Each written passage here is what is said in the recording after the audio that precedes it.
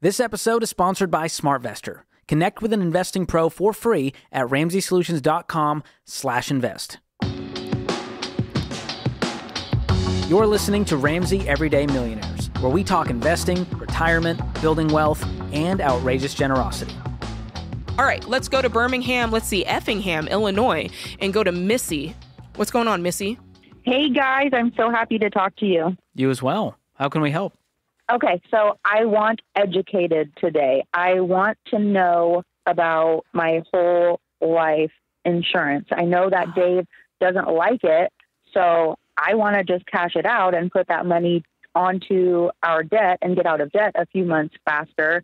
But Dave also says, don't do things that you don't understand. So I want to understand these policies. Yeah. And because I just don't understand what I would get or what my husband would get if I passed away. I know Dave says like some of it, the insurance company is just going to keep. That's right. So with most policies, yes, the way it's set up. So first off, I mean, I would say I love that you're digging into this. I love that you're getting the sense that whole life isn't the way to go. However, I wouldn't just up and cancel it, cash out, get your cash value and run. We want to make sure that you're covered, that you have the right life insurance in place. And we kind of like to bridge that gap and get one in place before you cancel the other one. So if you're thinking about term life, that's what we would suggest. It's a whole heck of a lot cheaper. And you get, the coverage for the term that you choose, 15 or 20 years.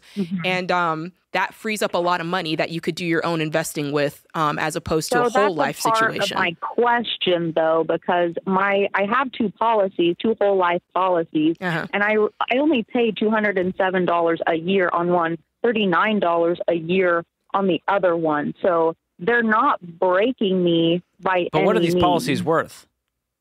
One of them, the benefit amount is $20,000.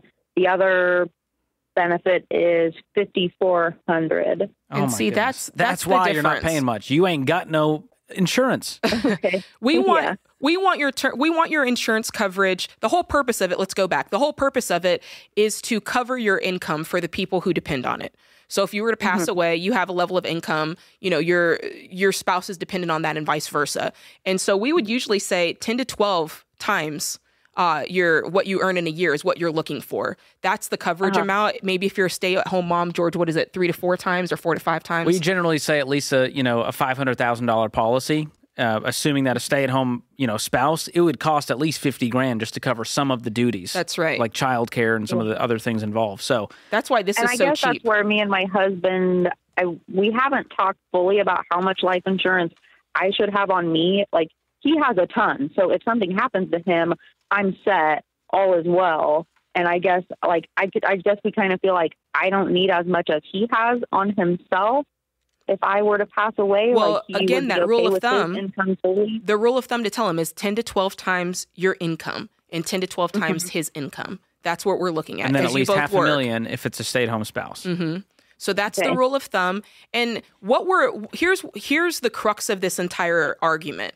And you said it before, in these whole life packages, part of the money that you're paying is going to your premium, and part of it is investing into your cash value. Right. And when you die, if something happens and you pass away, you don't get to keep the cash value. That's what we always say. And so the insurance company, that's the part that they keep.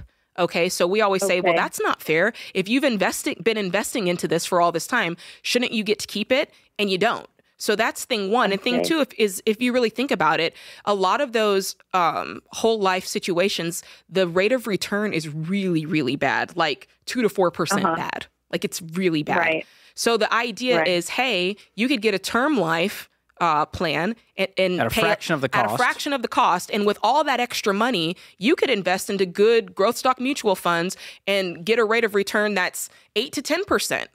And it's invested in what you want it in. You've got a lot more choice in the matter.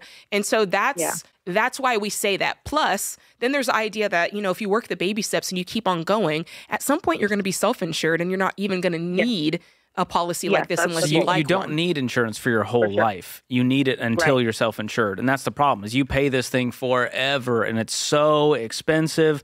Here's the deal. If I told you, hey, buy my auto insurance, but I'm going to make you pay an extra few $100 and you can invest through your auto insurance, you'd be like, you're an idiot. I'm not buying that. And yet we do it with life insurance every day. And so that's one more reason to go, don't mix your insurance with your investing. Let your insurance do what it's supposed to do. So let's say, just hypothetically, I drop dead tomorrow. What, is the benefit amount or the death benefit, is my husband actually going to get that, or they would write him a check for the benefit? You said it's $20,000 and one was $5,400, so he'd get $25,400. Okay. But he may not get the cash value. Most policies are set up to where you don't get the cash value if you die. You only get the benefit amount, the face value of the policy. Yeah. And let's pretend you did get the death benefit. Let's pretend you did get the cash value. How much cash is in this thing? Oh, it's not much of anything. One of them, one cash value is $1,700. The other cash value is $972. Whoop-de-doo. I'll buy some flowers for the funeral, I guess, with that kind of money. I'm like, you could take that money, like I said, and invest at a far better, this, like I said, many of them are like 2 to 4%. So you could do better in a high yield savings account, is my point. Here's the Spark Notes. Get term life in place. Make sure the policy is effective and running. Then cancel the whole life. There's going to be surrender whatever fees, and you're going to eat crow on it. But you know what? You're going to set yourself up for wealth building in the future the right way.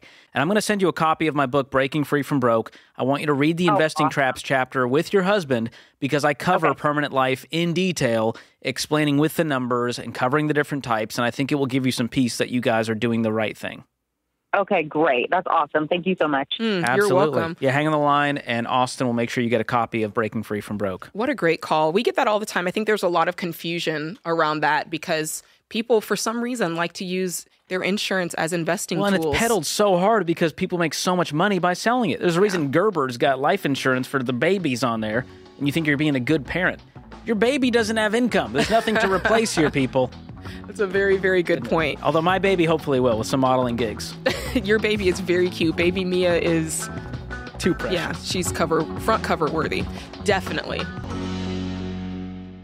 Thanks for tuning in to Ramsey Everyday Millionaires. To learn more about investing, visit RamseySolutions.com/investing or click the link in the show notes. Ramsey Solutions is a paid non-client promoter of participating pros. Learn more at RamseySolutions.com/SmartVestor.